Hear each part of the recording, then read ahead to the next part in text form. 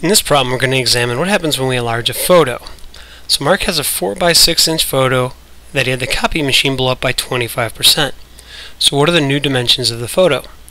Did the area of the photo increase by 25%? Explain. So, if you were to take a 4 by 6 inch photo and blow it up by 25%, what you'll see is that both dimensions actually get increased by 25%. So, let's do that to each of our dimensions.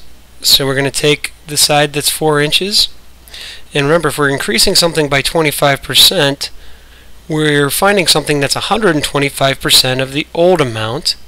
So 1.25 is what we're going to scale this 4 inch side by.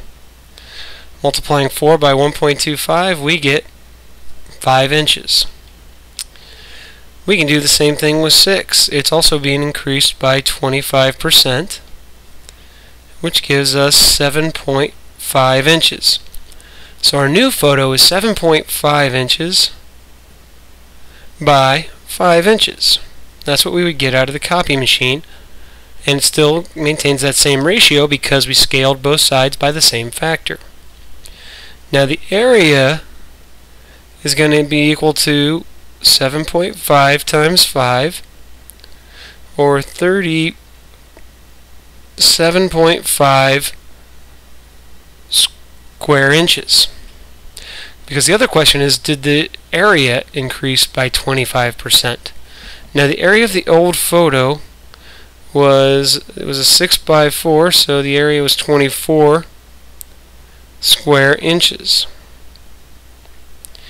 Now if we were increasing 24 by 25% times our 1.25, we'd find what we would get is 125%, well 100% is 24, 25% of this is 6, we would get 30 square inches. Now clearly that is not equal to 37.5 square inches. What's really interesting is the difference between the two. If we were to take 30 and multiply it by 1.25, we would actually get 37.5 square inches. Well, let's think about why this is happening. Over here, we multiplied each length by 1.25.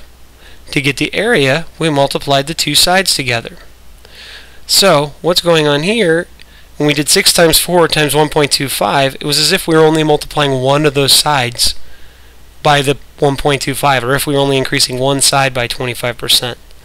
By doing it again, now it's as if we're increasing both sides by 25%. So